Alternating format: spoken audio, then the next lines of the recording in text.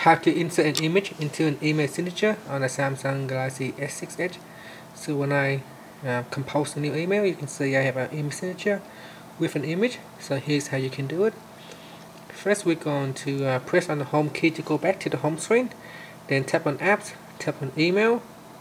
Then we tap on more, and from the pop-up we choose settings. Now in settings, we tap on the account name. Then we tap on signature. Make sure signature is switched on. Then tap on signature option. From here, go to the place where you want to. So I'm just trying to delete this image, so I delete that. Then place the cursor at the location where you want to insert the image, and at the top here, tap on the image icon. Now you can either take a picture or you can choose from the gallery. So I choose from the gallery and tap on just once. So I choose a phone, and I'll make the adjustment by using the adjustment anchor here.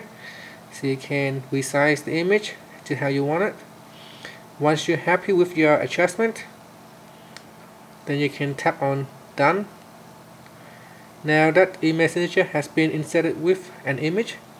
So if we tap on the back key here to go back to the inbox, and if I compose a new message, you can see the image automatically get embedded on the signature.